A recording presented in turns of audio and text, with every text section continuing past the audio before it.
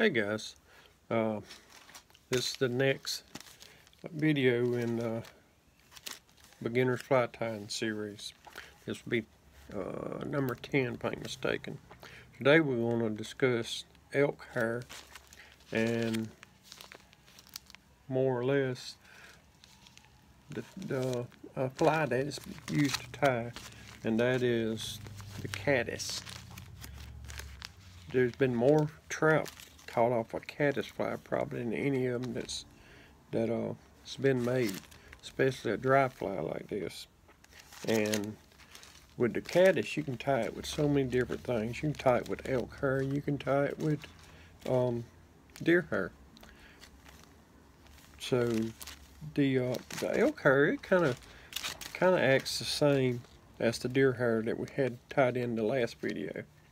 So we're going to tie us a caddis today, and this is early season elk, and it's bleached. Early season elk. And this is not a long hair. This is kind of a short hair. It's kind of like the deer body hair that we use, and it will flare out pretty good too. So let's flip it around and we'll get this one going.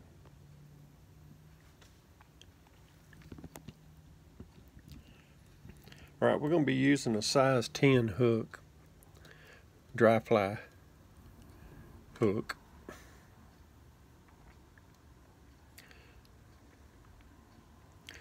We'll get it put in the vise. I'm going to be using a cream thread, and this is a 140 dye. So we're going to start it right behind the eye, and we're going to run it all the way back just about to the barb of the hook, because I want enough area there to tie the material in that we're going to be working with. Right, with this one, we're going to also use a hackle feather, which is kind of a white grizzly. It's just got the grizzly pattern to it. And this is the hackle feather. And when you're gauging your hackle feathers, what you're trying to do is use a hackle that's going to be as long as the hook itself when you're tying it in there. So you see them bars, when you come around with it, it's coming all the way to the bottom of the hook. So that's the right size for a size 10. Okay, so we're going to start off tying in this hackle feather, and we're going to catch it over here in the material holder. Catch it right there. Then we're going to tie in a piece of copper wire, and this is a small diameter copper wire. We're going to put it back where we do the rest of it. Then we're going to use some rabbit dubbing, and I'm going to use this one right here, which is a light chattel.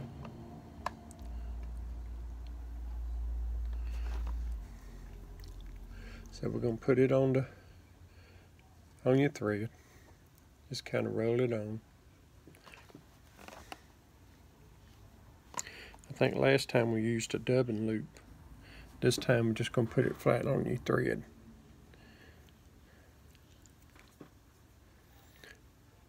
My fingers, it seems like it does better when I'm working with dubbing to just kind of dampen the tip of my fingers. Alright, we're going to curve this up just about to the eye, then just pull off the excess. Alright, then we're going to start wrapping this hackle feather, and I want pretty tight wraps here, because got to remember we're tying a top water fly. It's going to be a floating. It will float by itself for a little while, but you can put floating on it, and you have a lot of material for that floating to adhere to. Kind of clean up the head a little bit. Now we're going to take the wire and run it counterclockwise to what we did to the hackle. And what this does, if the fish is able to get on that hackle and break it, if you don't put some kind of a safety catch right there, that whole fly will unravel. Okay, now we're going to use the wing, and we're going to use this short elk hair, and we're going to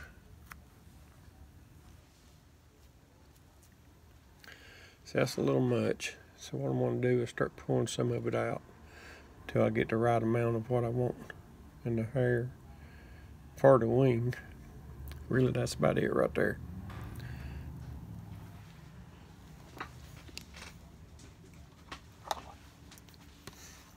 Alright, we're going to stack it. So we're going to stick it in our stacker. Like I showed you before, just take and tap it.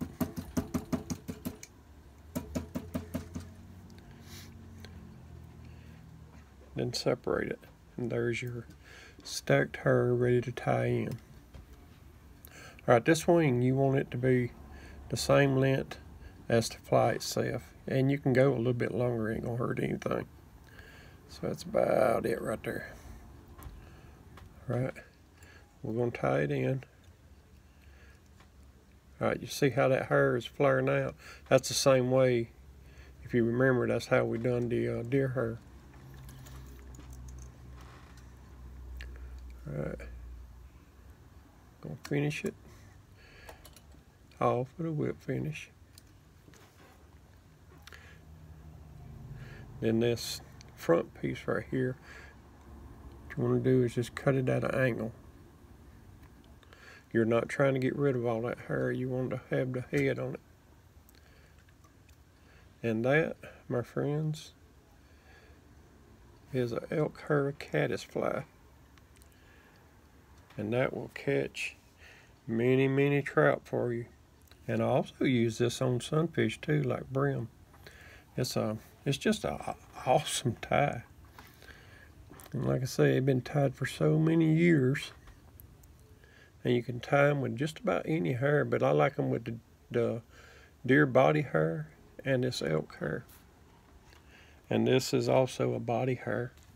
Like I say, it's an early season elk. But that is elk hair caddis.